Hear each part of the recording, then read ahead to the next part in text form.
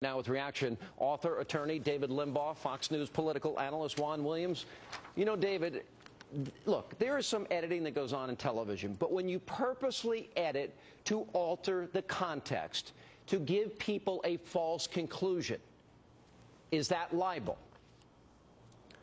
Well, it could be. I don't know about that. I want to be careful about that. But there's other examples. This is just the latest example. John Nolte at Breitbart cited a bunch of different examples with Andrea Mitchell and Ed Schultz trying to make Rick Perry look racist. And I want to point out, look at the way the media intervened in the debates. The media no longer, the mainstream liberal media, no longer reports the news. They try to influence the news. And what happened here is a microcosm of what happens every day, where they try to set up an alternative reality to make it look like the things that are terrible in society under Barack Obama, the 8 to 10% unemployment, they try to paint that as normal. The fact that we've had the worst recovery in 50 years, they paint that as normal. Look at the economic report today. They downplay that. They downplay the plight of African Americans.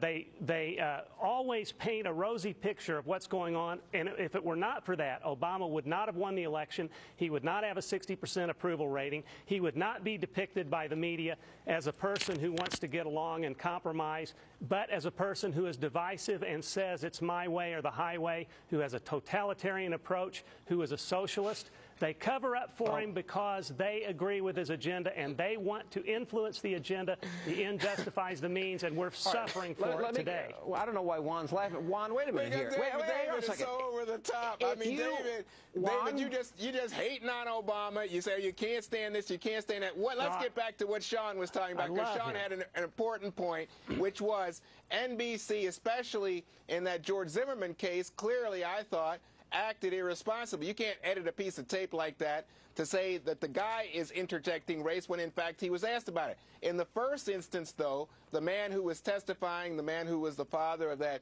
tragically dead child in Newtown, I thought he was using a rhetorical device. I didn't think he was actually asking people to respond. I thought he was trying to say, hey, who can answer this question? There was a delay there. This is the point. They took out the delay. I thought it was a rhetorical question, and obviously everybody there thought it was rhetorical. Nobody answered. And then he goes, well, obviously nobody can answer my question. And so then it appeared to me and to the audience, obviously, that he wanted an answer.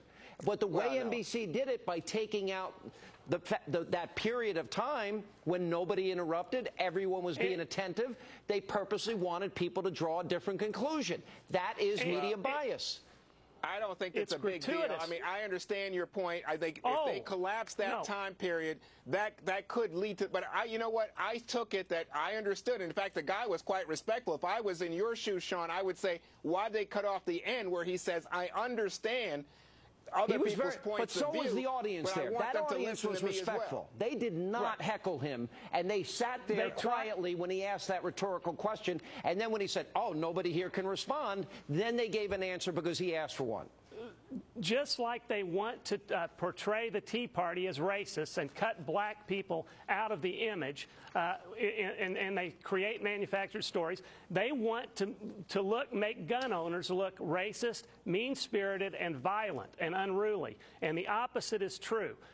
Gun owners and supporters of the Second Amendment merely want to exercise their constitutional right to protect themselves against hostile intruders and bad guys and against a potentially tyrannical government. There's absolutely nothing wrong with that, except according to the worldview of these crazy professors in liberal land who want to dispense with the Constitution.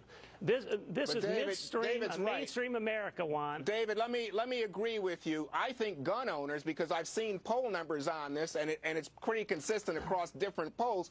Gun owners, for example, say yes, let's have effective law enforcement. Let's have effective background checks. The problem comes when you get someone like Wayne LaPierre, the head of the National Rifle Association, they testify in Congress. I don't want background checks. Go back. I don't want smaller magazines. I don't think anybody agrees with that. Juan, don't go backwards here. Wait a minute. This is a problem because NBC News is an extension of an agenda, and that agenda is the White House agenda. And it's never been more blatant, more transparent, more on display than what we saw both in the Zimmerman case, the Andrea Mitchell case, and in this case. Because the people in that audience were respectful to this man, as they should be. And they made it out that he was not. That's disgraceful. Well, I think that people, Juan, if people distort the editorial content, that is disgraceful. I'm saying I'm not so sure as you are about this man testifying and whether people testify. But when I look at what happened today in Congress, when I look at Gabby Giffords saying to these congressmen, be courageous, be bold, all right, David, take last word. action. We're off the subject here. Do you think there's any chance that Barack Obama could have won this election were it not for the deliberate distortion and the alternate reality the media is creating for him?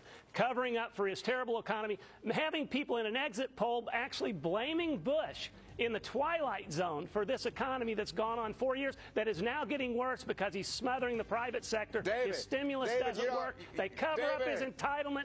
David, yes. The election's over. You're not holding a grudge, are you, David? No. Oh, come on. He's still campaigning, and you are. I don't care how much NBC does. The American people are smart enough to see the realities of these two candidates for themselves. By the way, not great economy. Through the propaganda. We got to run. The propaganda.